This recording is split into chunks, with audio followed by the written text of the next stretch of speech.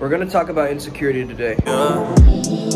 I'm inspired. I'm inspired. Hey there guys, how's it going? My name is Sumit Chatterjee from the Flow Zone Academy, and I'm a flow state coach, which means that I help you feel better and perform better. Just getting ready, man. I got a client and I'm about to do my dad's meditation class, which he does every other Sunday. So, super interesting, insecurity, okay? It's brought up a lot. Insecurity is the cause of a lot of different issues. Like, it can go into jealousy, it can go into anger, it can go into spite, it can go into many different areas, right? It has a potential there. So our insecurity is like a spotlight, right? When we see the insecurity, now we have to work on making it secure and creating a foundation for it so that it's not an insecurity anymore. It's actually something we've managed in our life, something that we've handled, okay?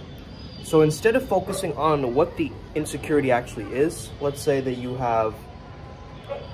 don't like your nose, right? And you can't really change that and you don't want to get plastic surgery. You have to be like, hey, my nose is slightly crooked, but that makes me more attainable, right? And that reframing of the insecurity really gets you to, first of all, accept it. And once you accept it, you don't have this emotional negative charge towards it, right? You don't have this pull effect where you're like, it feels like a slingshot, right? It can have an impact. But rather, you're like, hey, accept this flaw, right? Let me trademark it. Let me trademark this flaw, right? Like, for instance, one of my biggest traumas ever, and I'm writing a song about this, was that I almost drowned when I was really young, in like pre-K, right? Pre-kindergarten.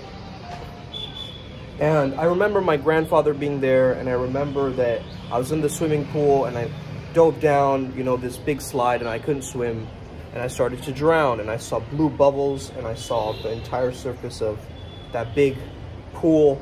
And I was a small kid, right? And so my friend Crit saved me at that time. I remember he brought me up, and then he transferred me over to the kiddie pool, you know? And it was such a scary incident that I almost lost my life. And I honestly thought that that was gonna be the last thing that I would see, was these blue bubbles. But then years later, I started to notice that, hey, okay, I'm slowly overcoming my fear of water. Like, I still go to swimming classes and things like this. But then what was really interesting is I made my entire brand flow state, right? Flow having to do with water, having to do with Bruce Lee's Be Like Water philosophy. I called my brand that Splash Life. So what did I do? I trademarked that trauma. I made my mess into my message, in a sense, right? So it's very powerful when you can do this, man. That's the whole reason Batman became Batman, right? He was scared of bats when he was a child. I got the same idea from there. I mentioned this in my book TPM as well, right? It's a very, very powerful technique when you can trademark your flaws. You can be like, hey, this is something that I've got and I've overcome, or I am overcoming. So if you have a flaw, never be like, oh yeah, I have this flaw, yeah, I have anxiety, or whatever like label you want to give it, right? Instead of that, you want to be like, hey, I have this thing, but I'm working on it, or I have this thing, but I'm planning to take these steps to correct it, right? And in that sense, what you're basically saying to the world is, hey, I have a potential for healing and growth and expansion, rather than I have this label that I'm stuck with and I'm a prisoner for the rest of my life, and you know, this thing has happened to me and I'm so insecure about it, and I can't talk to people, and I can't do this and I can't do that. Instead of focusing on what's wrong, focus on what's right, and also start to really expand this idea of like, hey, this is my flaw.